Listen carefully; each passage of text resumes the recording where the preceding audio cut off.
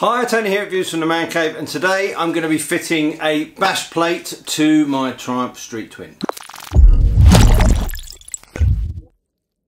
The bash plate is a part I've been looking to fit for quite some time, just haven't got around to it, so as I'm putting this on here I thought I'd show you what's involved. It's available in the plain aluminium silver or in black, and it should be a fairly straightforward piece to fit. You've got already tabs on the frame to take these, they just need a little clip fixing to them, and then there's two brackets that go on the mounts at the back just to cover that up. And I think this is just a nice little piece. It adds that little bit of protection underneath the bike, but it also covers up that section at the front there where the catalytic converter is, or in my case the X-pipe is.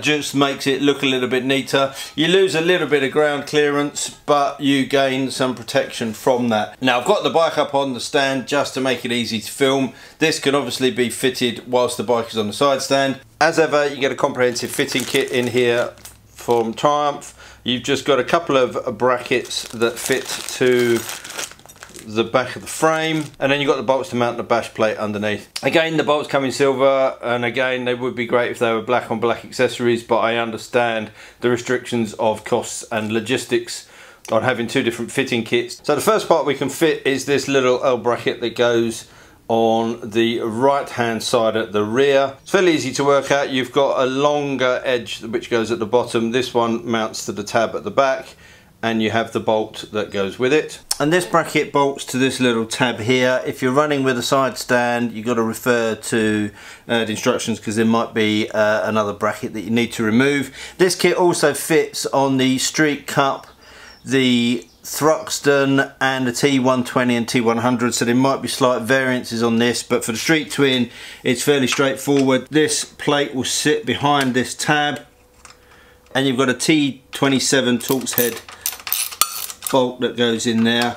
I wouldn't do this up too tightly at the moment, because you've got to obviously move it around to get it to fit, so I'm just going to leave that in there loosely. On the other side it's a little bit more involved, because you've got these cradle mount bolts to remove, and then reinsert, but with this angled bracket replacing the captive plate on the back of that. Now this is where I have to retract a little bit about what I said about doing it on the side stand. You can do it on the side stand, but obviously when it comes to undoing these bolts, you've got weight on that side frame rail, which makes this difficult. I've just put a stand underneath it to hold it. You can find some way of chocking the bike upright just while you change this, and then you can get it back down on its side stand. Or if you've got a helping hand, they can just hold the bike upright while you quickly swap these two bolts over. So these two are back in. Ideally you want to keep this plate for if you ever want to return that back to stock.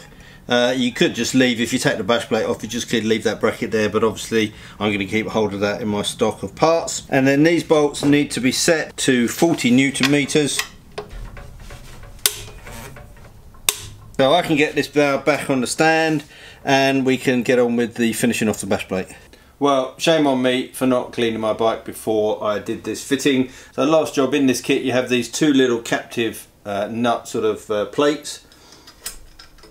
They just slide into place on these front frame rails, and then it's simply a case of taking your bash plate and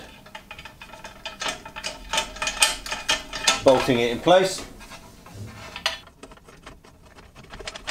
And then at the back, this one you've already fitted, you've already done this up, so this is going to be your reference point for the rear, and then for this one you left this loose so you can move this around to get that where you need to be. And then once you've got all of these into place, you can then tighten this one up that we left at the back here, and get that all secure, and that's your bash plate done. Just for reference, these bolts holding the bash plate on need to be done up to 6 Newton meters, and this one at the side here 12 Newton meters.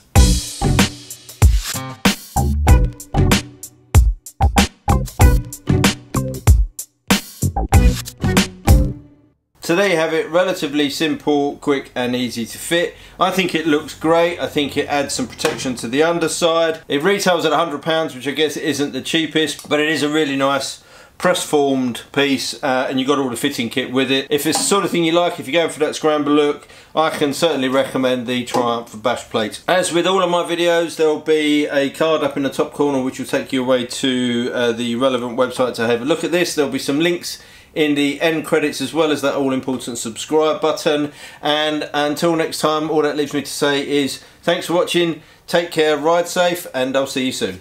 Bye.